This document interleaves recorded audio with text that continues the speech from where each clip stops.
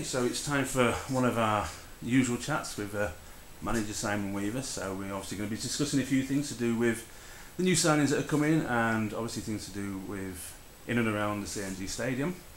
But let's start with a bit of a synopsis from you about the last part of last season. We just played Altrincham, we won 3-1, we moved into the top three. Everything was looking fantastic. And then we went for a period again of drawing and losing, and for some reason we seemed to lose that momentum. Yeah, it was a tough time. After that Altrincham game, we were all riding high and wave of optimism. Everything was heading in the right direction. We actually thought we could go up at that point, at least via the playoffs. But as sometimes happens in football, fate goes against you. We had a lot of injuries. We had a couple of big injuries including Lee Franks going down with his medial ligament, big injury in the Bradford Park Avenue game 3 days after the Altrincham victory. And then we had Chris Hallhow, we had Shane Killicow, Adam Novakovsky with the heavy blow to his head. He was ruled out, so that's a big part of the core of the team that was missing, that was actually in the team when we were 15. I think we lost once in 15. So tough, because you can't legislate for that, especially as it was at the end of after the deadline to transfer a player had gone. So difficult to replace. A lot of people sort of point to managers and sort of say, oh, they always use this injury excuse, but for a club of our size it is actually a genuine thing, isn't it? I mean, it's not like the Liverpool that can replace 5 players with a squad of 30. It's hard for us, isn't it? Yeah, that's right. I mean, it was a good chance for a few players that came in, but it was difficult for those players because we had cemented a starting 11, and they displayed very good performances consistently. So they hadn't played for a few months, and they came back in and had to do it all together. 5 different players. Some have been loaned out, some have come back, and it was a different vibe on the pitch. Unfortunately, we had those few draws and indeed a couple of defeats as well, 2 or 3 defeats, and the momentum was killed. But no, it's not probably as easy as higher up, but I'd even say if you took out Suarez and Gerrard out of Liverpool's team last year, they wouldn't have finished as high as they did. I think possibly one of the annoying things to watch from the spectator's point of view, and I'm sure as well in your respect, was the fact that we were still playing really well. I mean, I think about the Colwyn Bay game when, again, we were dominating, but we sort of got caught on the sucker punch a couple of times, and then we had to come back each time. That happened for another couple of games. I mean, how difficult was that for you to deal with, obviously on the touchline? Well, it's tough, but you take out a bit of quality out of any team, as discussed. It does hinder your chances. I mean, earlier on in the season, we probably went back to a similar vein of form as we started the season, stuttering, good quality, good passing, good combination play throughout the thirds of the field. But we weren't ruthless enough, and that summed up certain parts of the season. And despite injuries, that did dictate where we finished. I mean, that obviously nicely leads on to the fact that this summer with your transfers, we've seen some real firepower coming to the club, and I know that was one area you sort of thinking last season, especially towards the end. We seem to be lacking that, like I said, the ruthlessness in front of goal. But we've got James Walshaw, Ryan Kendall's returned, Jake Spate. I mean, obviously up with Ashley, who signed a new contract. I mean, that's 4 quality strikers. I mean, the big question has to be is how are you going to play them all? Well, you have to wait and see how the friendlies pan out, but we've got our plans. Macca and I got together shortly after the season, and we got together again a few weeks ago and discussed session plans for pre-season, leading on to the games, and then through the games cementing the way we want to play the game plan ahead for the forthcoming season. We're looking forward to involving the strikers in a style of play that we think will get the best out of them, and they've all played in the positions that we're going to play them in, and they've all been successful. But it's one thing that frustrated me last year, that early on in the season we didn't take our chances, and yet I'm not saying we're going to take every chance that comes our way. I think hopefully the idea behind everything is to create more and to score more percentage-wise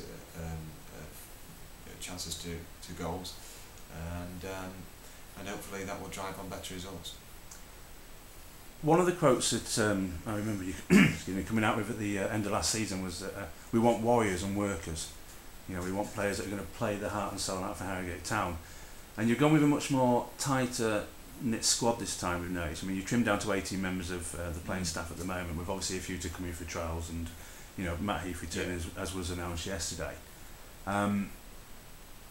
Do you think that closeness of having such a smaller, tight-knit squad, because I mean, again, I saw them on training on Tuesday and they look a very close bunch, even just after one session. I know people will probably point to that and say, well, how can you say that, that's rubbish, but you had to be there to see it. I mean, it was amazing the kind of camaraderie that was going on from players that hadn't met each other until that day. But do you see that closeness as being the key? Well, I think so. I think I read a few reports last year and I think it spiralled out of control, this notion that we had a 30-man squad, a 25-man squad. We had young lads that have been involved at Harrogate Railway, Ossett Albion, that made the squad have a bigger feel about it. Now, I'm not going to stop that supply of players through the youth infrastructure, because I think it's an integral part of the squad, integral part of our future at the club, bringing young players on, and whether they're mature enough to be part of my plans at first team level at Harrogate Town, or play a good standard of football ethos, then that is up to them how they grasp it with the training and with the match experience elsewhere. I'm not going to deny it. Yeah, we've said 18 there, but there might be 2 or 3 young lads who go to Billy at Harrogate Railway, because we've seen how he succeeds in maturing players. I want to mention some obviously specific players that you brought in. I mean, James Warshaw, for instance. I mean, massive player last season for Oldham. 28 goals or thereabouts in the league.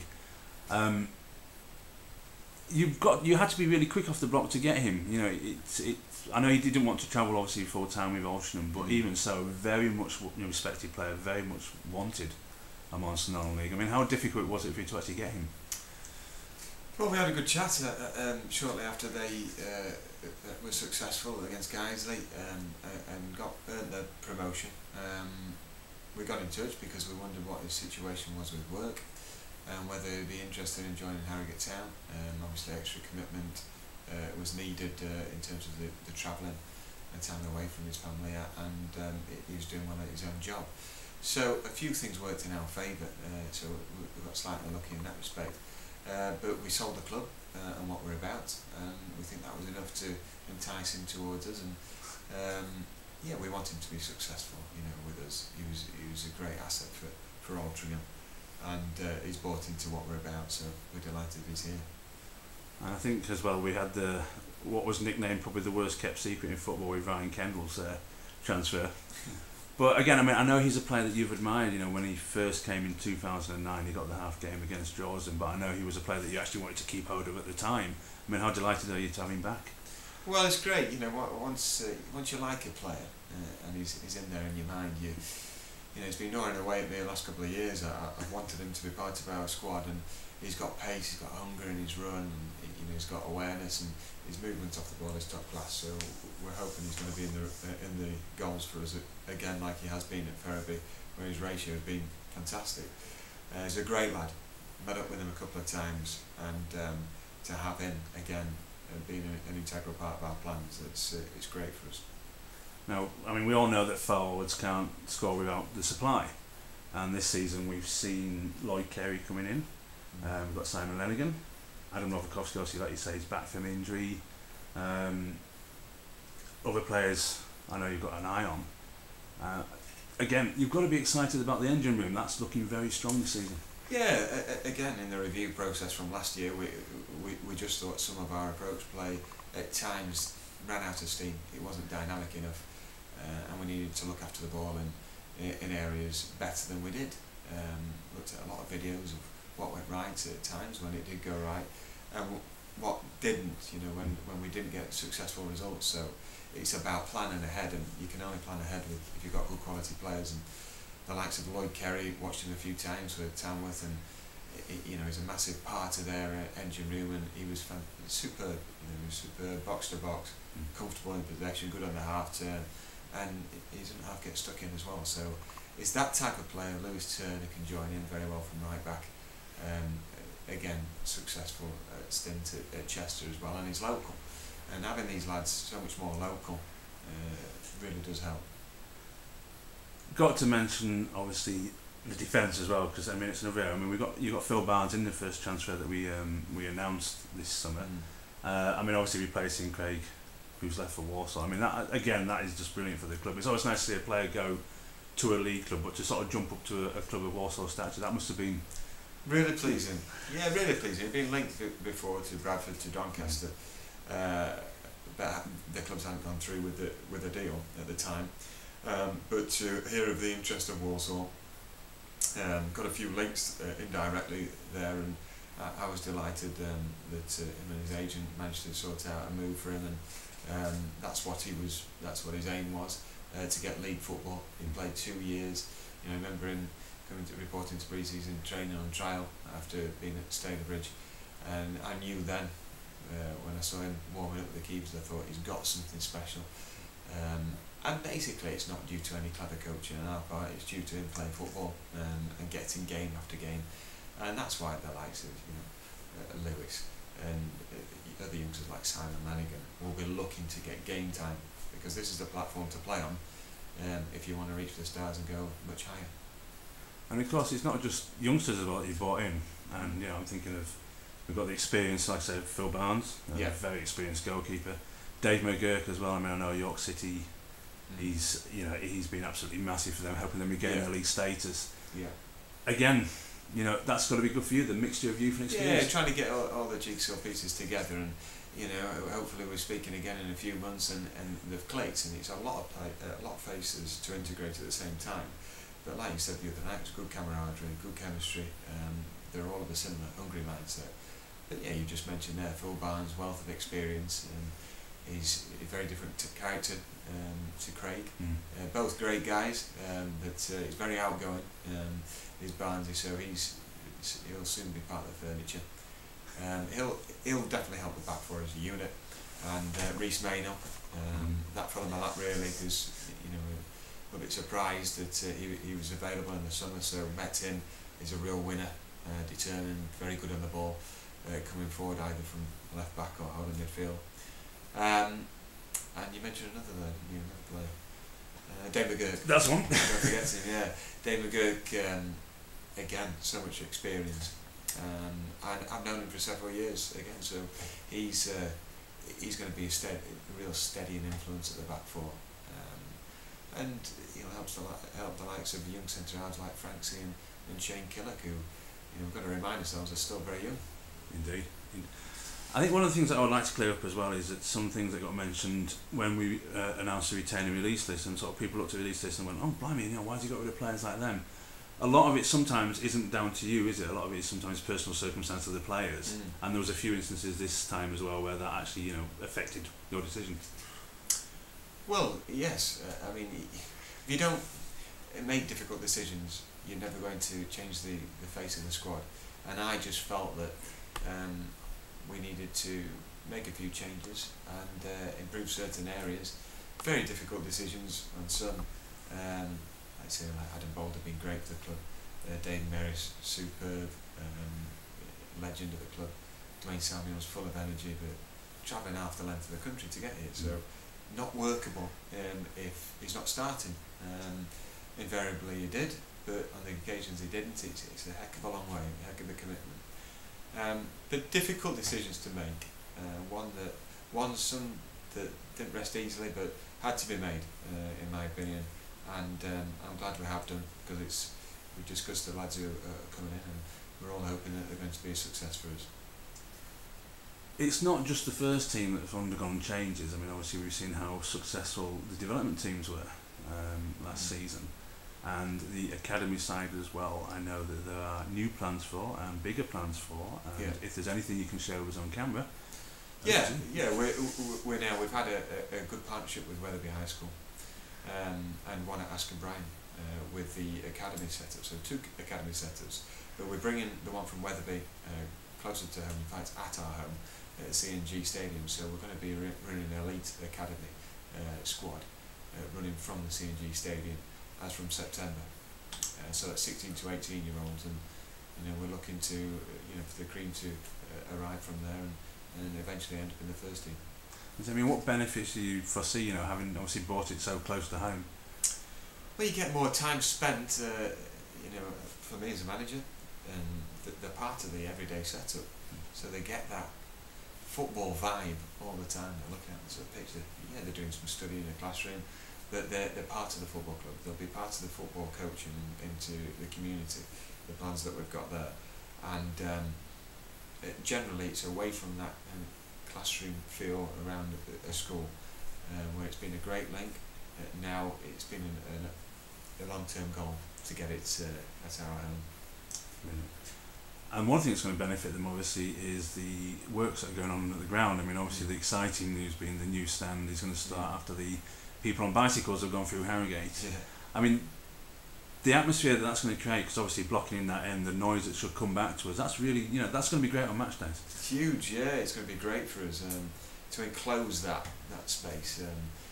For the atmosphere alone, it'll be superb, but also for the fans, we hope it's going to be a better experience coming along on a rainy November night, that they can be standing under that, and hopefully it'll be our new cop, and that's what we want. We want a wall of noise, but obviously we've got to deliver on the pitch for that. But appearance-wise as well, the ground's looking proper. It's looking right up there with the best at our level, and we had to catch up with a lot of the other clubs at our level, and hopefully we're at that point now. I mean, when you walked into the ground in 2009, could you envisage all these changes that were going on? No, I mean, part of my application was, where do you see it going? What are your plans? And part of that, obviously, the main aim was the first team to be succeeding. But underneath that, wanted to bring in a youth infrastructure, and eventually, as a whole, the club growing, and definitely high on the agenda was going into the schools and that being a greater community feel, and we're well on the way in those items on the agenda. I mean, one thing's for certain, it's certainly been a ride over the last 5 years, hasn't it? I mean, definitely. Did you ever expect it to be anything like this? Well, Keith Alexander, the late Keith Alexander, told me you're not at all surprising after the first year in management. Well, I think he was wrong. Probably the only time he was wrong in his career. But no, I've had a lot of surprises along the way. Some good, some bad. But as long as I keep learning, keep my head up, then we can all aim to achieve. Now, I'm not going to put you on the spot and say, where do you want Harrogate to finish this season? Because I mean, the answer's blatantly obvious. But from your own personal hopes and expectations, what are you looking for? What are you looking for, to come to the forefront of this season? Probably more consistent, repeat performances. We had our real highs last year. Real good performances. Probably both Altrincham games, Stockport game at home. We knocked some goals in last year. Had a good home record. We want to improve that home record, but definitely improve the away. So that means more resilience, in displays where perhaps we're a bit fluffy around the seams at times. I want an aggressive team, an intense team, and a winning one. It's not going to be easy, but with similar mindsets, and hopefully we can achieve those things. But we need to keep progressing. I'm not going to set any targets. I might in the changing room, but I'm not going to make a run for my own back just yet, on camera. But we're hoping to do well. I mean, one of the other questions as well is the West Riding County Cup. I mean, we had a great run, and then obviously a bit of a disappointing final, but we had that injury to Chris Hall. I mean, have you heard anything from Chris recently? Yeah, I made contact a couple of days ago. He's still waiting for his operation, but Chris, being Chris, he's done everything, everything he physically possibly can do in the gym to prepare his body, so that once the operation's done, he can solely focus on that area in and around that need to strengthen that, so he can come back and perform. So hopefully the sooner the better. Simon, as ever, a total pleasure. Cheers. Thank you very much for speaking to us.